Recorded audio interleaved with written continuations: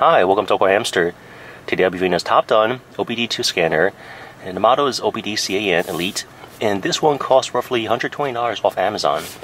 I'll show some of the highlights and features for this item.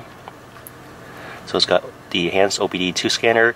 I can read, of course, just like before, engine codes, but what's interesting with this one is that I can also read and clear the ABS and the SRS codes too. Here's some of the technical specs printed on the bottom over here. I came with a hard shell carrying case. In the case, there's a little mesh sleeve for a micro USB card reader, a mini USB cable, and also the user manual. The user manual is pretty well written, and it covers both the Plus and the Elite, and it also has sections in there that says if you're using the Elite version, these are the additional functionalities available for you. Put this to the side.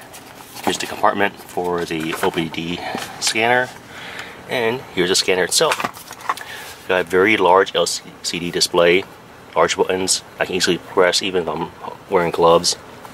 On this side we have the ports to update the software and the firmware, and here's what it says on the back of the item.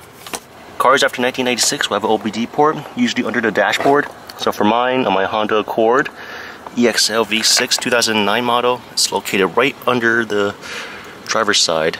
Let's plug this in. Once plugged in, now it's starting to power up.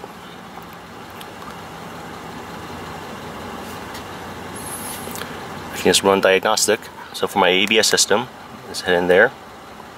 I already know what's going on with it. Let me just go read the trouble codes.